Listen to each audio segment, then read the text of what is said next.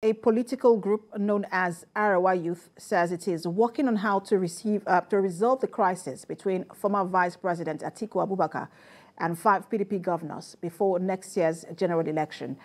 The group made its position known in Yola, capital of Adamawa State, while drumming support for the presidential candidate of the People's Democratic Party in the 2023 elections. Correspondent to Wolabi Adenusi filed in this report.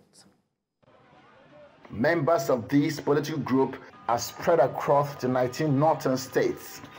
In Adamawa State, the members are across the 21 local government areas of the state. They are out to give Atiku Abubakar home support for his presidential bid. They took to the major streets in a solidarity walk for Atiku Abubakar. They believe that Atiku is the only leader among other presidential candidates that can take the country out of the present economic, political, security, and educational quagmires. Shortly after the walk across the state capital, the state coordinator of the group, Bala Aliyu, says the reason for the walk was to drum support for Atiku. They describe him as a man of multiple capacity with a lot of experience to pilot the affairs of the country. To the world that as Waziri Atiku Abubakar is actually been accepted by all and sundry in Adamawa State, because there have been accusations that people are expecting that Waziri Atiku Abubakar have not been holding any rally in Adamawa. So this is just a test. We are just testing our might absolutely as a country.